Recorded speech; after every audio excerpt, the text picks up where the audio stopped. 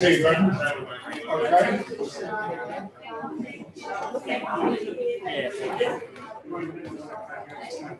Okay, folks. Well, welcome to Politics in the Park. Let me first of all acknowledge the Gadigal people of the Eora Nation, and that acknowledgement is particularly apt, given that we're talking tonight about the plight of another Indigenous people. Now, originally, Anthony Loewenstein was billed to speak about the peace settlement with the UAE, Bahrain, Morocco, and Israel to show that Trump could completely redesign the Middle East. And that, of course, has been that's somehow in the distant past. I'm not saying that it's irrelevant, but the topic has been changed to, I think I've got it correct, the West's indifference to suffering, in particular reference to the people of Palestine. Anthony's given me the exact title, but I didn't. You didn't? Okay. Okay. Most of you know who Anthony is. He's been...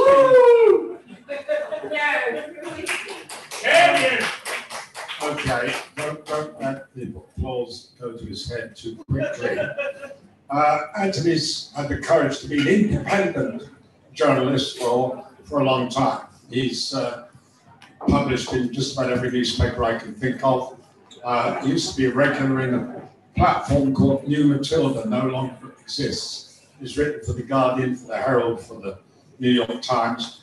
But more importantly, he's the author of half a dozen pretty significant books, beginning with My Israel Question, which I'm not going to attempt to summarize it, but except to say that for me personally, it was a very significant and brave book. And from there, he's gone on to write about disaster capitalism, the prophets of doom, the blogging revolution, and powder, pills, and pills, powder, and smoke. Pills, powder, and smoke, which is unmasking of the stupidity, I think, of the war on drugs. So they're all pretty significant volumes. I'm grateful to Anthony, and I'm very grateful that he's agreed to get one of the most important gigs of his life, Politics in the Pub tonight.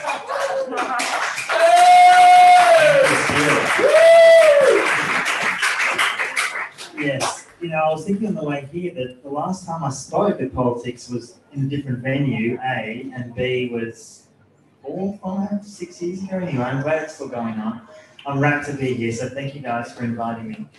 Yes, my original talk was going to be around the question of the glorious Trump peace deal last year in the Middle East. I will touch on that, but it actually, I would argue, has been as insignificant as you would imagine. But nonetheless, it is worth mentioning at some point. But clearly the last month, yet again, we've had a round of carnage and violence and awfulness in between Israel and Palestine. I think it's worth obviously commenting about that. And I want to talk a little bit about what I've been doing for the last 5 years, which is relevant because I was based in East Jerusalem for about 4 years, including in Sheikh Jarrah, which is the area where a lot of the Palestinian homes are being forcibly evicted at the moment and have been for at least 15 years.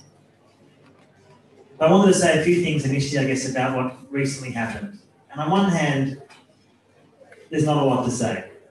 It's another round of the same thing we've seen for 15 or so years.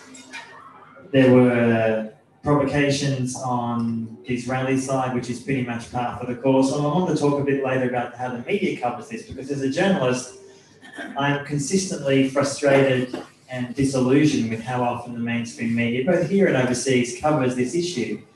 Because too often this conflict, if you want to call it that, and it could be called a lot of other things, is reported in a way that somehow escalates during a flare-up of violence, and then kind of dissipates when it's just sort of so-called normal low-level occupation. This is what happens every day. Every day there's violence and occupation. If you read a lot of the Israeli press or even Palestinian press or Arab press, you know that almost daily there's a Palestinian being killed by an Israeli force. Usually in the West Bank, but sometimes also in Gaza, and sometimes they're in Israel proper. That rarely makes the international media. And I think that speaks volumes about how we in the West often view this conflict, which is very much about how high is the death toll. And if it's a high enough death toll, then the media may well cover it, and doesn't always cover it anyway very well, and I'll get to that a bit later.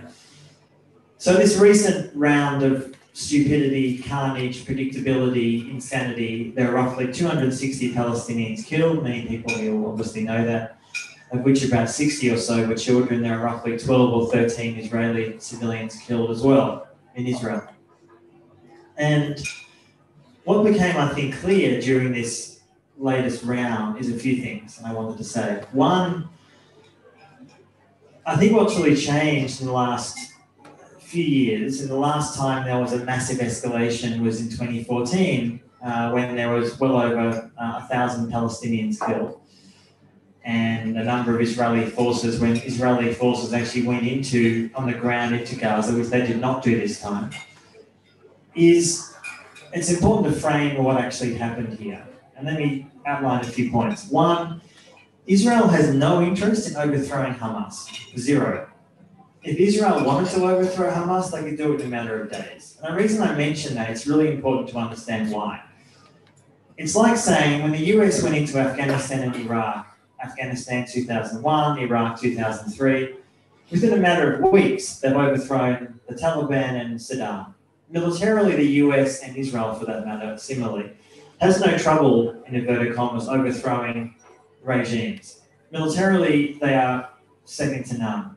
The difference is when it comes to, say, Iraq and Afghanistan, obviously there has been a raging insurgency to this day. And in Gaza, Israel has no interest in overthrowing Hamas, and the Israeli press, the more succinct ones, will acknowledge this. There's no interest in overthrowing Hamas because Israel has no interest in even more controlling 2 million Palestinians. It's much more convenient to have the Hamas bogeyman down the road.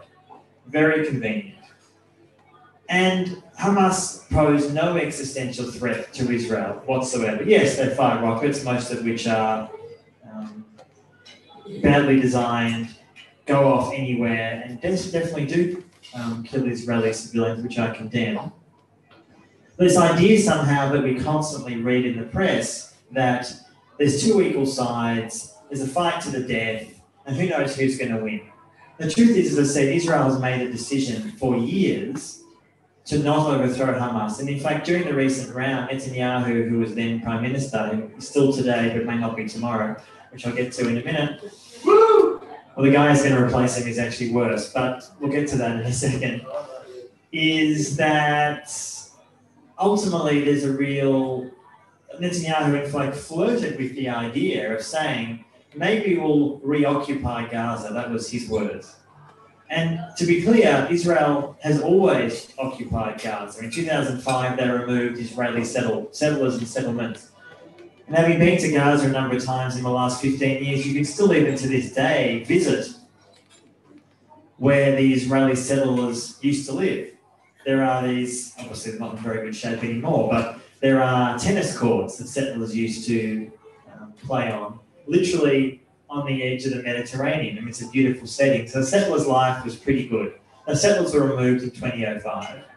But Israel has maintained to this day air, sea, and land control.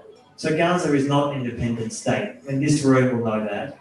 But so often in the international press, that is either ignored or forgotten.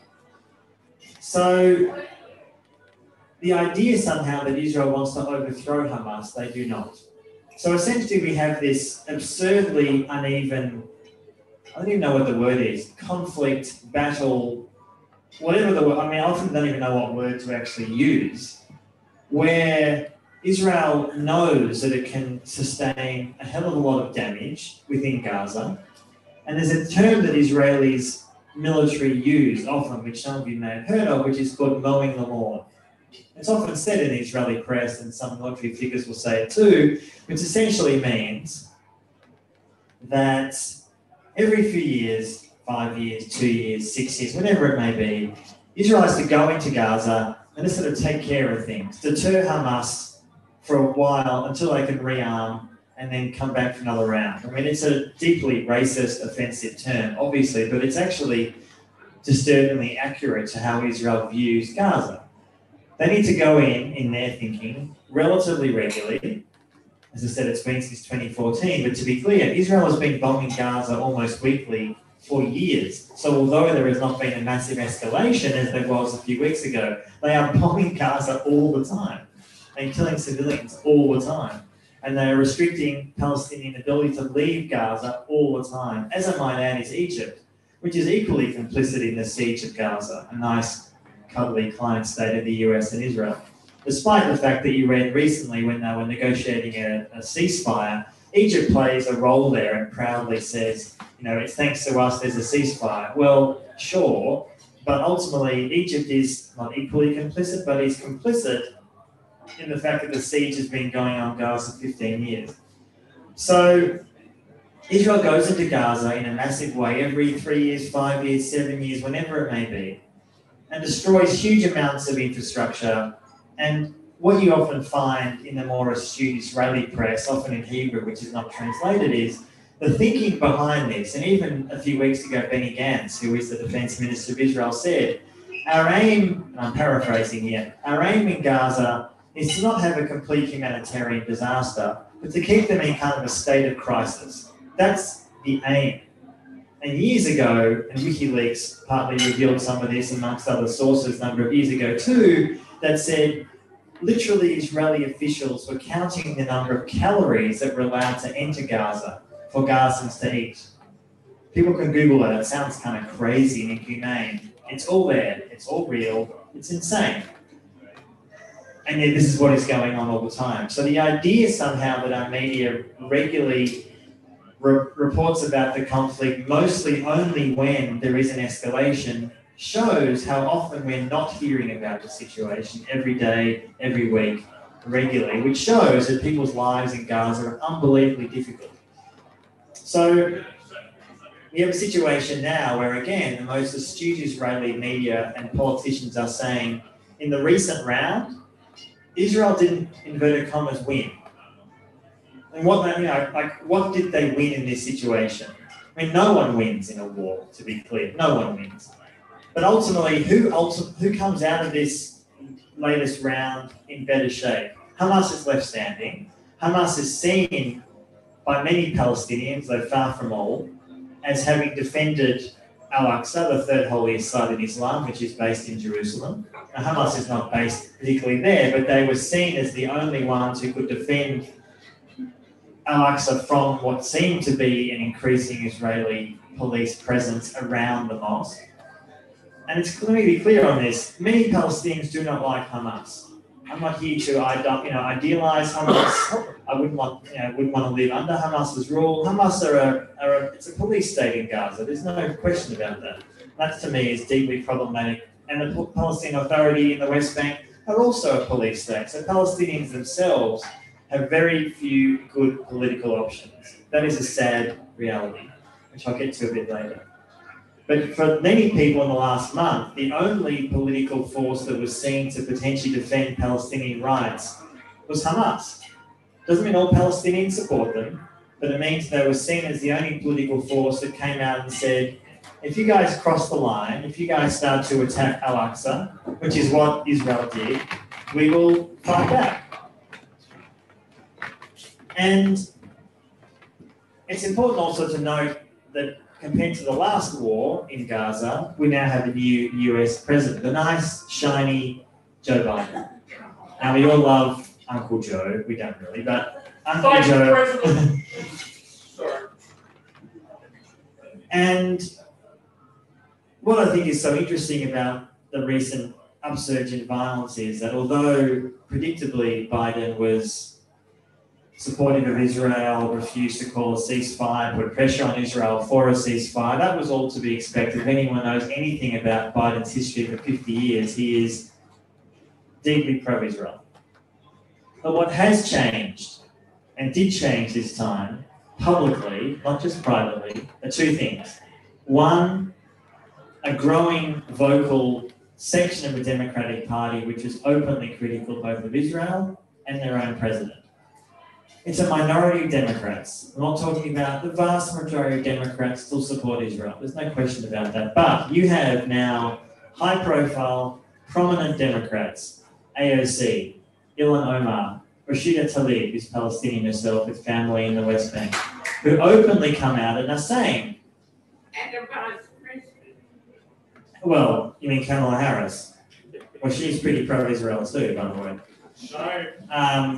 But there is, I think, a shift, and there's no doubt behind the scenes, from what I understand, that although Biden is not going to suddenly change his spots at 78 years old, he knew that there is a shift going on within his own party, like a lot of issues, not least climate change and others.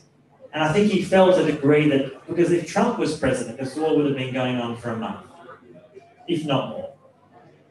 So I'm not giving Biden credit for how the war ended in a week. I'm saying that it would have been far worse had it been Trump. It would have gone longer. And two, I think there is a really significant shift going on within the Democratic Party.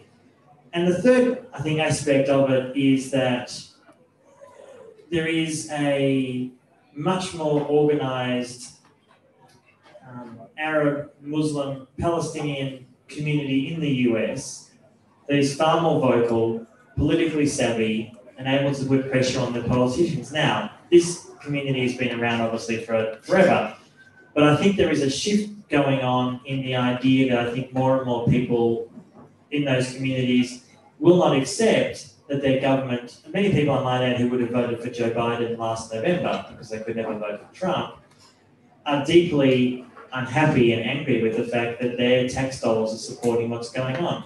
And fourthly, and which I think is fascinating, there is a clear generational shift going on with American Jewish community. This is happening. You don't see it so much here, sadly.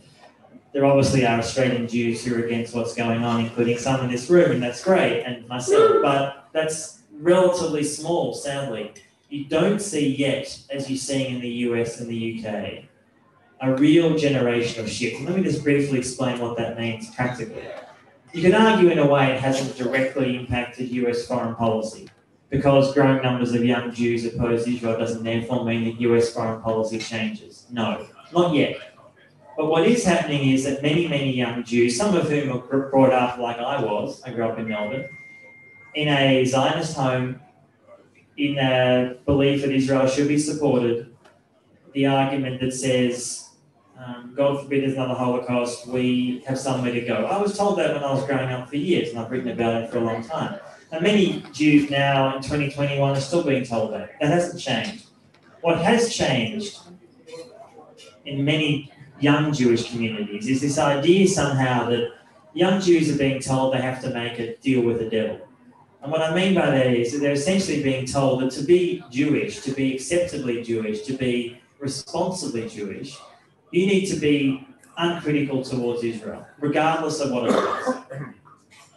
And for a lot of Jews, though not all, who have either been there, sometimes on, you guys may have heard of this Birthright trip. Birthright is a trip that was started a number of years ago by Sheldon Adelson, who just died this year. He's a multi-billionaire casino mogul, actually, who was also insanely pro-Israel. And he funded this program that for years, and continues to this day, sends lots, probably on a bit of hold because of COVID, but it's been going for years, sends lots and lots of young Jews every year for a 10-day trip to Israel. And his main aim, apart from obviously the hope that they come back loving Israel, it's a free trip. The aim also is, and he said this very openly, he wants to make sure that A, they're pro-Israel, and B, that they do not end up marrying non-Jews. He says that openly. Well, he's obviously passed away now, but that's a key aim of the program. So the thought being that you go to Israel, you have an amazing time, you meet lovely people, men, women, whatever you're into, and then when you come back to the US, you are in love both with Israel and your own community. And to some extent that worked for a while, of sorts.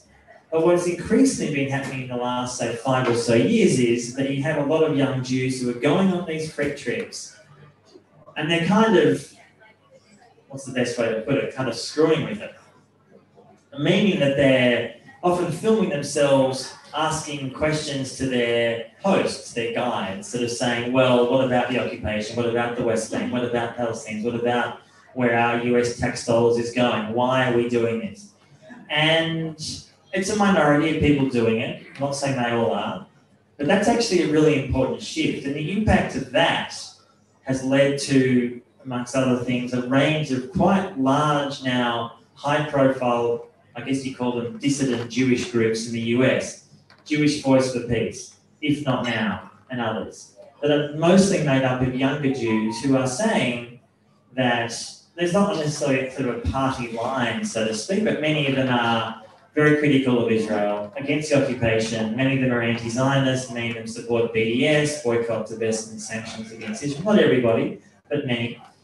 And I think what that shows is that there is that generational gap which is happening, which is so important. Without that generational shift, this will not change. And ultimately, the only way that Israel has been able to continue what it's doing for decades, the key country here is not Israel, it's the US. It always has been. I remember Gideon Levy, the amazing Israeli journalist in Israel, who would sort of say, and I'm paraphrasing him, if America wants to end the occupation tomorrow, it would happen in a few days. It's also a bit more complicated than that, but it would end quickly. America's made a decision, and this is not just the Jewish community. A lot of politicians in Congress are not Jewish at all who support Israel for a range of reasons. The Israel lobby is one factor, but there are others.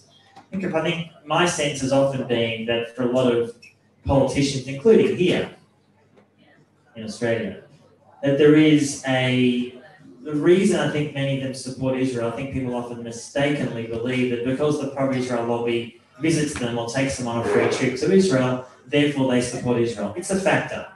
It's a factor. But there's two other, I think, key reasons I've often thought. One, I think it's partly because a lot of politicians, those in the media, have an innate sympathy for Jews because of the Second World War, because of the Holocaust.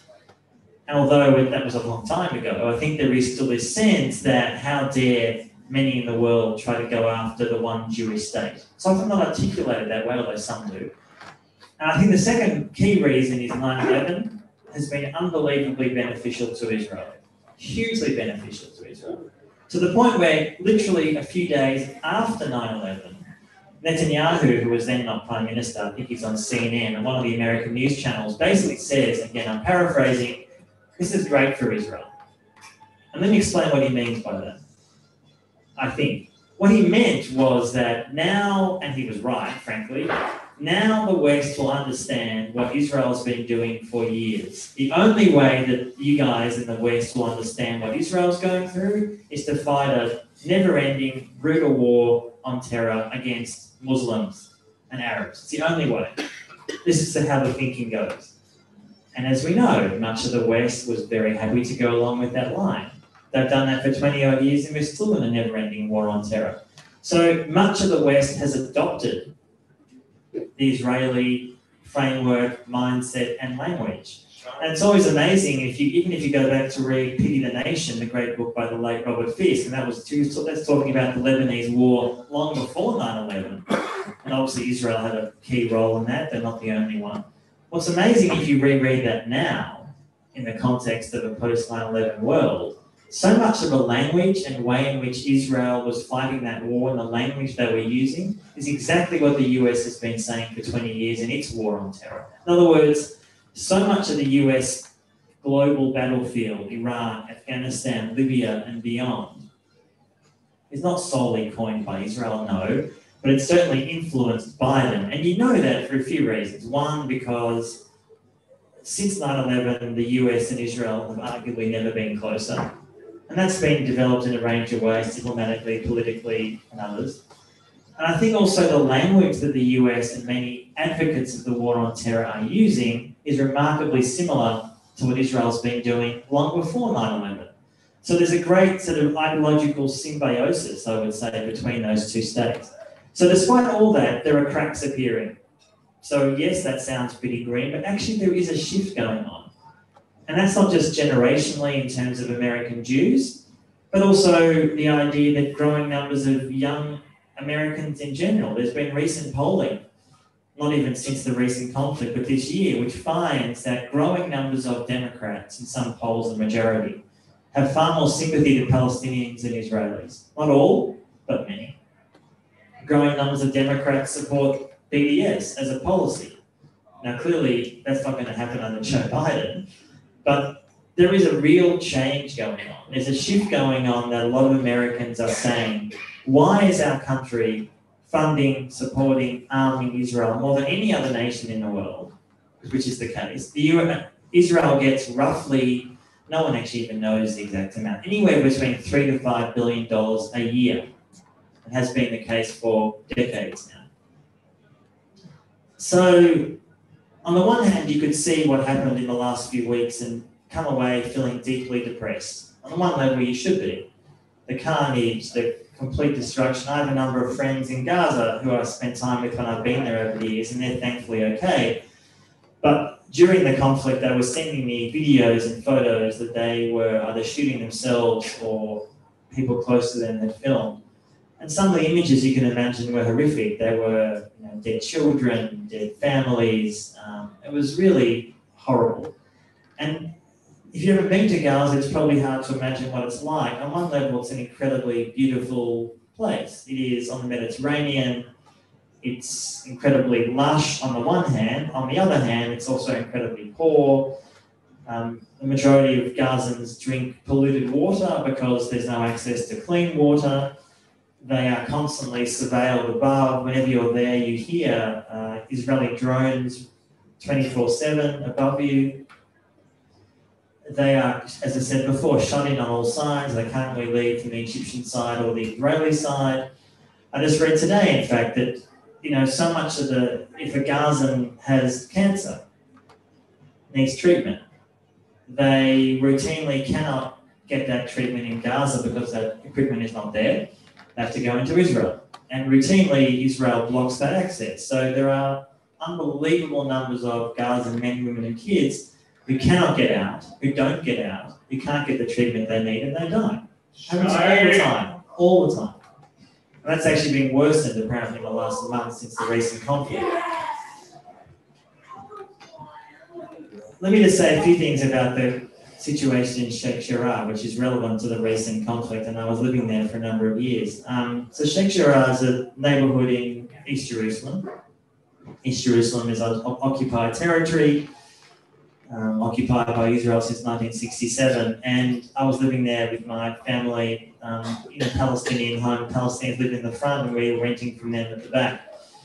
And down the road from where we were living, we would regularly see, in fact, almost every other day, Israeli police harassing, humiliating, racially profiling Palestinians, mostly young men, but they're not all, 15-year-olds, 20-year-olds, all the time.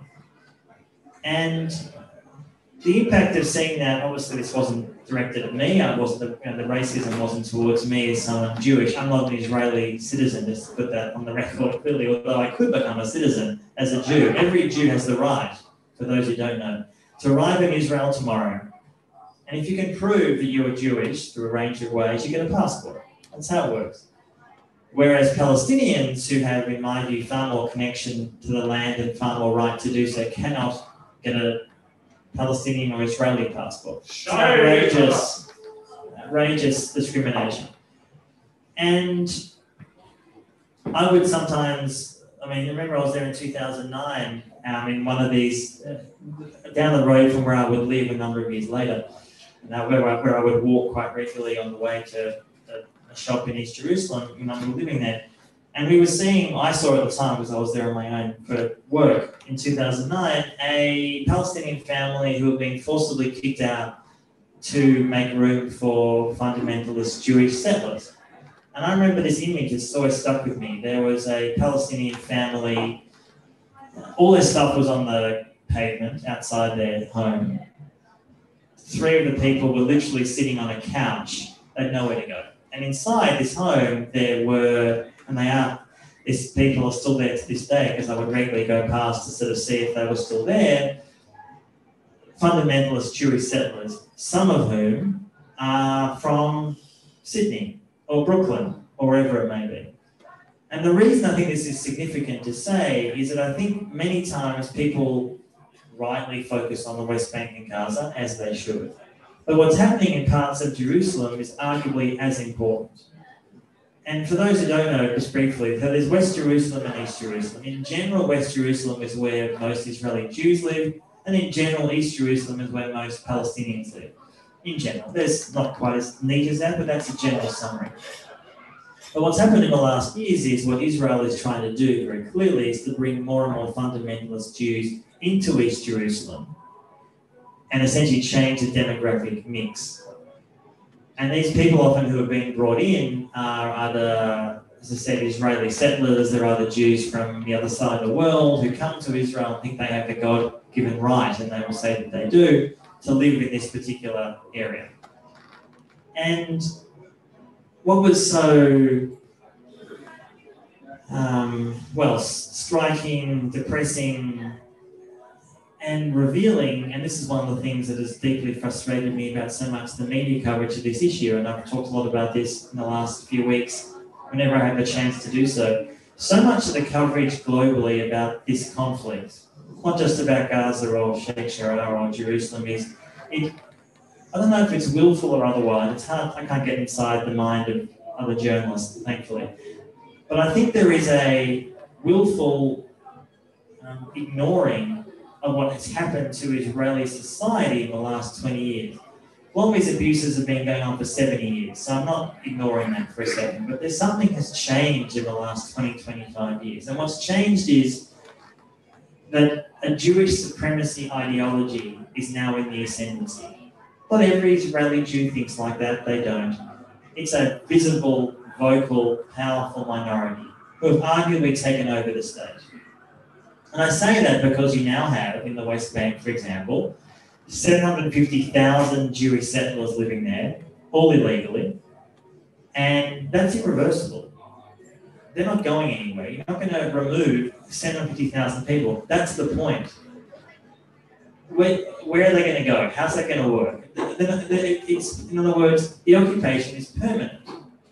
Now, when I say that, I don't mean to suggest that nothing can ever change. I don't mean it like that. I mean that the idea somehow that facts on the ground can be reversed or changed when you have that many people in the West Bank, let alone elsewhere, is living in a fantasy land. So the two-state solution died arguably as soon as it was born, which is, 25 or so years ago. And it's important to say that because still there is kind of it's like a two-state cult.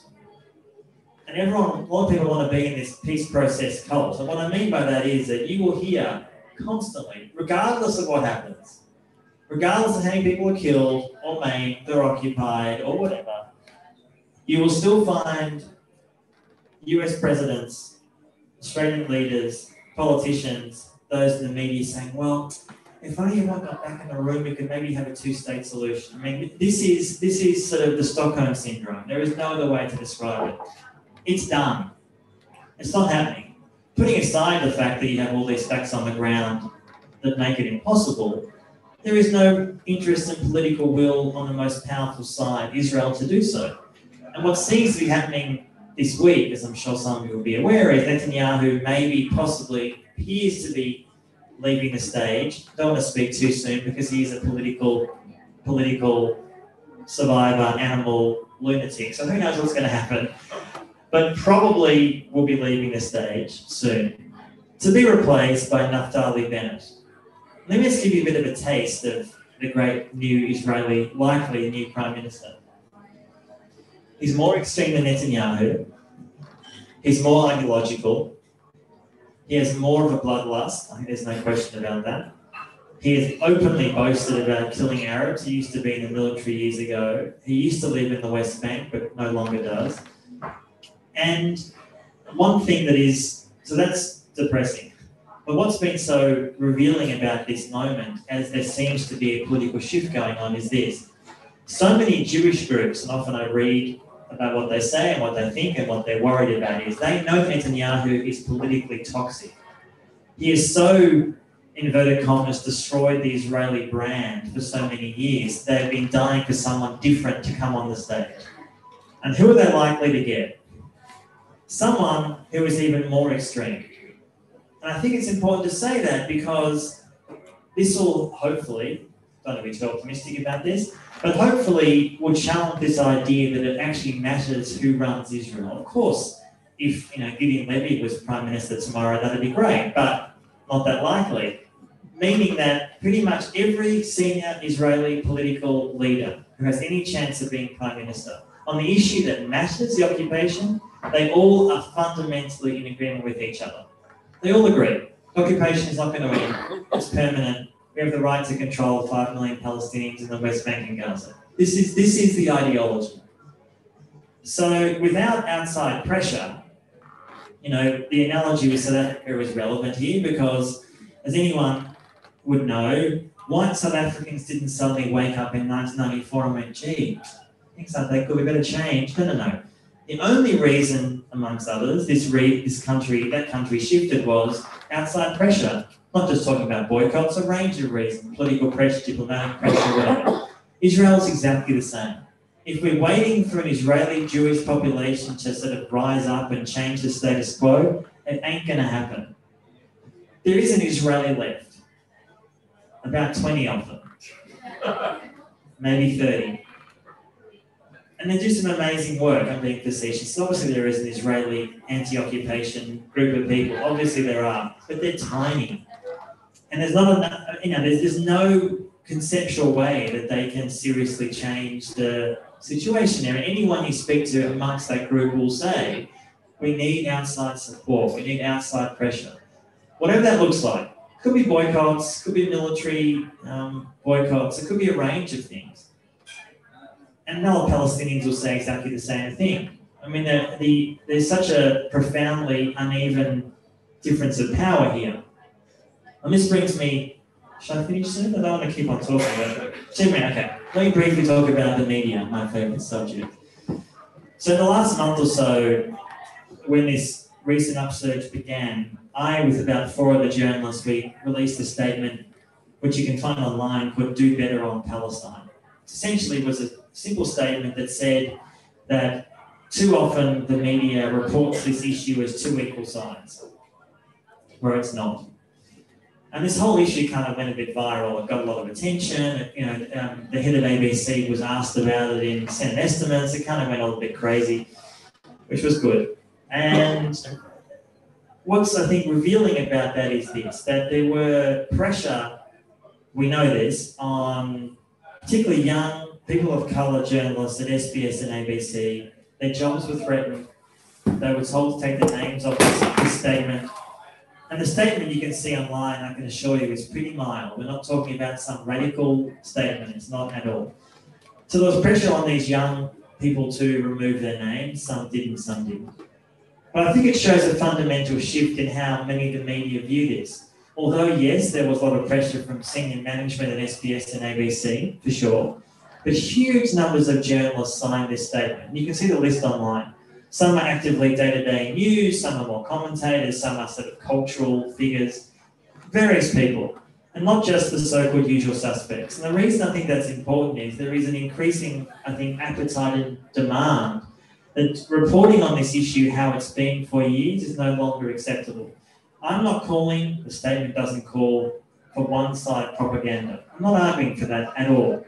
What we are saying is important that people recognise there is not 2 equal sides in this conflict. And it's finally on this point. And the logical extension of that is it emerged this week that the ABC has sent out a directive to its journalists they're not allowed to use the word apartheid when describing what's happening in Israel-Palestine. Now, why this statement particularly was released, I can't get inside the mind of, thankfully, ABC management. I suspect it was because a few things, briefly. A few months ago, some will be aware, Human Rights Watch put out a report which said what a lot of Palestinians have been saying for a long time, which was what Israel's doing is apartheid. And therefore, there are certain reactions that need to happen punishment, sanctions, etc. Last week's Q&A had an interesting discussion to show that one should generally avoid, but now and then it's interesting. And last week they had Randan Abdel Fattah, who's a Palestinian Australian, talking about this question. The word apartheid came up 1,000 times because she raised it. And my sense is that there is a, how do I put this politely, a political pressure on public broadcasters can work, meaning that bosses at SBS and ABC, who have a lot of problems which I won't get into right now, know that if they report on this conflict in a particular way, they are harassed and bullied for months and months and months by senior people in the Israel lobby and others in the Jewish community. So often it's easier in their mind to not go there, to not go down the path, because what the ABC had said in this directive was we shouldn't use the term apartheid because that references South Africa, as if somehow that's the only acceptable use of that word. It's kind of crazy. So let me leave it there, and I have 1,000 things more to say, but I'll stop.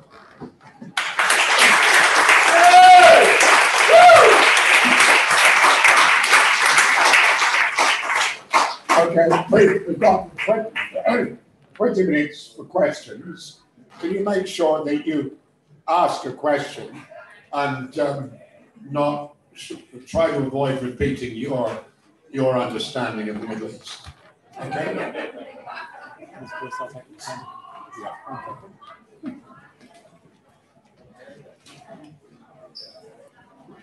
Thank you, Anthony. As usual, give a big report on Palestinian side, but I want to call attention to something not many people might be aware of. One is that Palestinians are second to third class citizens in Arab countries where they seek refuge. And we don't hear anything about it. Second is, we're aware that also Jewish money in the US and Arab money in the Middle East mixed together in the financial markets, investing in the same companies, banks.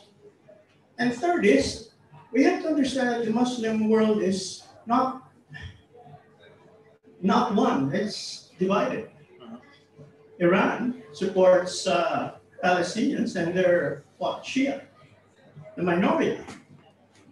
And it's also to their best interest that there is conflict because it also helps raise oil prices.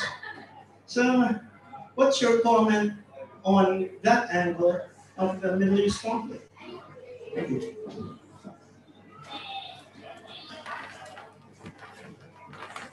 I guess the original topic would have touched on some of those questions, but let me briefly say a few words. I am under no illusion about the role of many Arab states towards Palestinians. They sold them out years ago, continue to sell them out, and the so-called Trump-Abraham Accords that happened in the second half of last year was a continuation of that. And all these states signed, inverted commas, peace deals with Israel, where essentially they are weapons deals. These countries were desperate for Israeli and US technology, surveillance, etc., some of which they've now got, not all. And it's important, obviously, to say this, but let me say it anyway. Clearly there's a difference between the Arab regimes and the Arab people. Not that one can generalize, obviously there's no homogenous Arab people, but in general, in most Arab Muslim countries, Palestinians are hugely supported. That's fairly uncontroversial to say, not everyone, but most people do. And they are profoundly angry with the fact that their regimes, many of whom I might add are backed by the US, support Israel, more and more so. I think the role of many Arab states in the last month has been quite revealing, because what you saw were large protests for Palestinians in many Arab countries. You saw a great deal of expressed disappointment, contempt, frustration with the fact that some of their regimes had supported Israel last year. And many Arab regimes don't just lack legitimacy, they're petrified of their own ass being kicked. I mean, that's the sad reality. They are scared of their own people. They're not going to come out and say that, obviously, but they are. There's the only reason you build an incredibly sophisticated, brutal police state is to repress people who might come after you, which is normally your own people. So what's happening in Egypt or Saudi, countries I've been to, I've visited, I've reported on both those countries, Jordan, a lot of countries in the Middle East, Iran I've been to and reported on, not particularly about the Palestinian issue per se, but I've been to all these places to report on conflict there or other questions, that the leaders are well aware that they have to at least give some lip service to supporting Palestine. So, for example, in the last few weeks, despite some of these states having made peace deals with Israel, came out very clearly and said, because they had to appease their people's anger, we support the Palestinians' right to do whatever. And I'm paraphrasing a more nuanced statement. And finally, the question of Iran. Well, look, Iran has its own interesting role. I would say, I'm not really, look, when it comes to the Palestinian people, Iran's role is often seriously exaggerated. I mean, yes, Hamas has got some support from Iran over the years, but Iran is not directing Hamas fighters. They're not directing what Hamas does during the recent conflict. They have more influence with Hezbollah, obviously in Lebanon, to be sure. Iran has funded Hezbollah, has often helped them arm, and I think there is no doubt there is an attempt by Israel and many US allies in the region to try to suffocate Iran, because Iran is the only potentially serious big threat to their own influence. So the reason this whole argument for years now about Iran's alleged desire for nuclear weapons, which as far as we know they do not have, is not really about the fact that I think the whole region should be nuclear free. So my view is there should be no nuclear weapons in any country. Doesn't matter who they are. I think nuclear weapons shouldn't exist, full stop.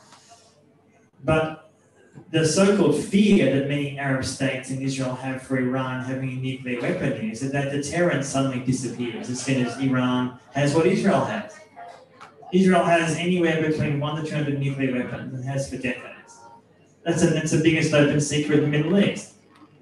And one of the people who revealed that, Mordechai Vanunu, who's an amazing Israeli dissident, who was in jail for 18 years, who I used to see regularly walking around East Jerusalem. He's out of prison now.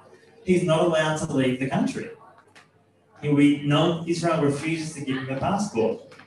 So I mention that because the nuclear question is routinely used, not saying by you, but used by many in the media when this issue comes up about Iran and Israel. That Israel, in my view, should not fear Iranian invasion or attack. Not because, to be clear, I'm a fan of the Iranian regime. I'm not. I've spent time there. I've reported from there. It's a horribly repressive state. I'm not defending Iran at all. But I do think that there is a fundamentally dishonest perception of many in the media and the political elite that says somehow that Israel must do what it has to do regardless of how it harms Palestinians to protect itself against Iranian aggression. I just don't buy that argument. Okay, Alex.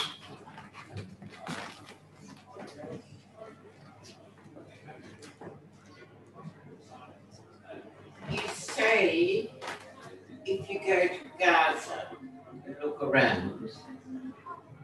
I was in Israel on a study tour a few years ago, and we spent all day at the Gaza border, but we could not get in. Has that situation changed? Now that's only a small question. No, it's a short answer, but I'll say more of that. Coming to what's going on right now, I agree with you about Naftali Bennett being to the far right of Netanyahu. But on the other hand, Netanyahu actually should have been in jail a long time ago. And is it not feasible that Bennett and his other possible co-conspirators against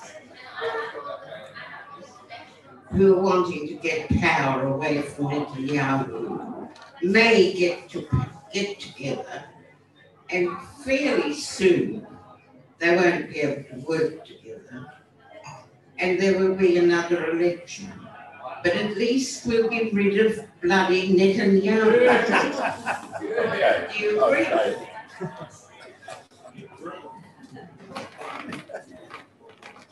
I'll answer the first question first. So has it changed again to Gaza? Absolutely not. No, it hasn't changed. In fact, virtually nobody, I mean, putting aside what happened in the last month, but aside from that, during the conflict, no one was being allowed into Gaza, journalists or anyone else. But in a so-called normal day, today, tomorrow, next week, virtually no one is getting into Gaza. Yes, some journalists can. Yes, some aid workers can. Yes, some in the UN can. But in general, it's sealed. It hasn't changed. Israeli Jews can't get in. That's been the case for 15 years now. So it's... I'm not an Israeli Jew. You won't get in, sadly. Or maybe not sadly. In terms of the other question, look, Naftali Bennett maybe in a deal with Lapid, who calls himself a centrist, but realistically on the occupation is awful and right-wing and racist, as they all are, sadly. Would it be good to get rid of Netanyahu? Absolutely. I'm not minimising that. And he is on trial for corruption and he may end up going to jail. I mean, who knows? It's possible. Israel has a long history of imprisoning its former prime ministers and presidents, from corruption to rape and onward. This is quite weird, quite unique in the so-called Western nations for so many former leaders to end up in prison. That's a whole separate question. And there could be a fifth election in the space of 2 years. But you can keep having elections over and over and over again. Virtually every election has had virtually exactly the same result. The largest party was still Likud. Netanyahu's party got the highest number of votes. He hasn't formed a government and he may well be out of power tomorrow. But his party received the highest number of seats by far. Now, would a replacement leader, Netanyahu and Likud, do better or worse? Who knows? But again, this to me almost is beside the point, because ultimately what matters surely is that the main players who will form government, to be Prime Minister or Defence Minister, on the key issue, the occupation, the siege on Gaza, there's no difference. The differences are nuanced. The differences are minimal. So doesn't matter if it's a fifth or sixth or seventh election when someone similar appears. No, because ultimately, I can assure you, while there's election chaos, the settlements are expanding and more people are being brought in. That's what's happening every day. So the settlers don't really care if there's 7, 8, 9, 10 elections. Their aim is for 1 to 2 million settlers in the coming 10 or 15 years. And on the current rate, they will succeed. That's what matters to me in the end. Yes, it matters who runs the country, but if you're doing the same thing with Netanyahu, then really, what difference does it make? I would argue.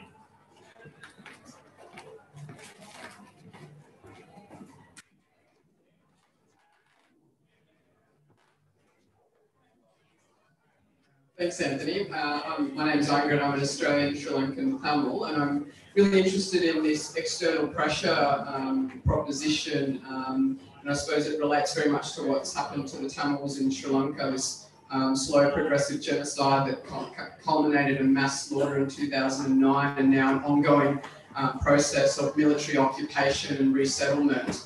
And I'm wanting to hear your thoughts on, we've seen millions of people around the world mobilise, in countries, out on the streets, and what you think the influence of that has been in the events that subsequently eventuated, and what we can potentially, I guess, as Tamils also learn around that in using, we're having to rely now on external pressure because, the Sri Lankan government, will never be accountable to what they're doing and what they've done.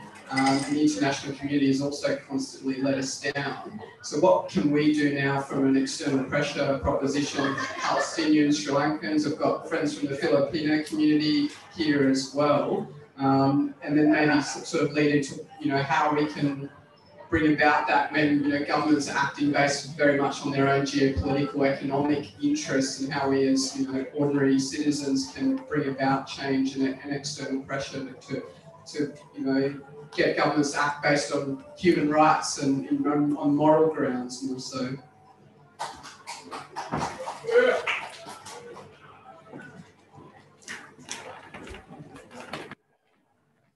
I wish that happened sooner rather than later as well. One that was actually quite a hard question to answer. Let me briefly explain why. On the one hand, there's no doubt that there is a growing international support for Palestinians and the Palestinian right to self-determination, whatever that looks like. One state, two states, my view is one state, but ultimately people there have to decide that, not me sitting in Sydney. I think it should be a one state with everyone having democratic rights, whether you're Jewish, Christian, Palestinian, Muslim, whatever you may be. I do think in the US, where the debate is going, the country that arguably matters the most, is probably a sense of, and this is I'm talking about people like the Rashida Tlaibs of this world who are trying to, they realise they're not going to cut US support for Israel tomorrow. It's not going to happen. And what they could do, and that's already being tabled more seriously, is you curtail or you challenge US military aid.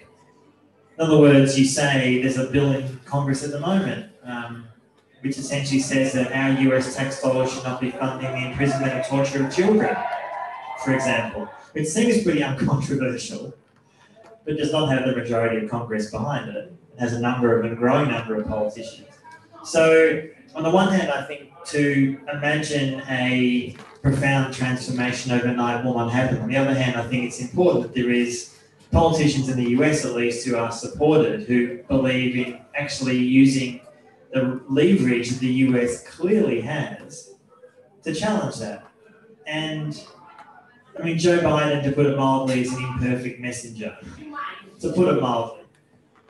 But within his own party, as I said before, there is a major shift going on. And the Democratic establishment knows that, and they're scared. And you saw that, as I mentioned during my talk, to some extent, in the last conflict. I think what can be done here is, on one level, more complex. I do still think, and this was borne out even more recently by another public opinion poll about public Australian attitudes towards Palestine, which showed in the last 10 years a real shift towards much more support for Palestinians. There is a real change going on. And I often actually wonder where that comes from, in a way, because it's not really coming from what people are seeing on their TVs or what they're hearing from their politicians. So where are they getting it from? I mean, you could say social media and their friends, and that's probably true, but there is a shift going on. And I think that's important. So to me, what should be done is I think there needs to be far, far more pressure on Australian politicians to have to answer serious questions about their support for Israel and critically. There needs to be serious pressure on political parties to cut military ties. And Australia has deep ties with, for example, Israeli weapons companies like Elbit, amongst others. And most Australians wouldn't know that, and I think that needs to be highlighted far more. There aren't that many Israeli settlement products being sold at your local Coles. There might be a few, but in general, that problem is far more in the US and the UK and Europe. I'm not saying we shouldn't boycott those products, you should, but they're generally not hugely big in Australia. There's definitely Israeli settlement wine, but that's mostly sold at your Zionist groceries in Bondi rather than your average, Coles maybe in Dulwich Hill or whatever. As far as I know, I look sometimes at bottle shops to see if they sell Israeli settlement wine. And often, we were living in Israel, or Palestine I should say, and we generally never bought wine from Israel because often you didn't know where it was from. Is it from Israel itself or is it from the West Bank? So it's easy just to not have Israeli wine at all. I mean, again, here that's not a massive, generally that sort of wine's not hugely popular or available. And I think what you do find more and more, which is really inspiring to me, and this does scare Israel a lot, is the growing solidarity between Black Lives Matter movements throughout the world, in whatever guise that takes, and the Palestinian struggle. You saw that in the US and here, for that matter, between prominent Black Lives Matter protests. A lot of BLM activists have been to Palestine in the last 5 years. They've seen the connections between how the US polices its people of colour and how Israel polices its own Palestinians. There are definite ties, connections, solidarities. Those are ties that definitely should be built on, and they are being built on. I guess I'll leave it at that, maybe. Yeah, I'm sorry. We have to roll it up because something of enormous Australian significance is about to invade this forum, namely a trivia quiz, and we're obliged to keep to the schedule. Look, Anthony, you've given us a great overview. I think the reference to Tamils, maybe the reference to support from Indigenous Australians as well, let alone Palestinian Australians. So that important question suggests the potential for considerable alliance if we can get our act together. And in that respect, in 2 weeks' time, if you're fatalistic and think that nothing can be done, then you might as well spend your time worrying about whether there's going to be a special on pork chops in Coles. Listen, don't. Stay for the trivia. You can't give Anthony all the questions. Oh no, only one speaker. Hey. Next, in 2 weeks' time, should satisfy everybody. Usually goes for like an hour longer. No. 2 speakers. Sorry. Things amiss. I'll explain afterwards why. No. Why can't you take a couple more questions? In 2 weeks' time, the topic is the boycott, the effectiveness and the merits and the prospects of the boycott, divestment, sanctions system campaign, and both speakers will be Palestinians. The last thing to say is thank you for what you do, thank you for what you write, and may we continue to support the Palestinian cause. Three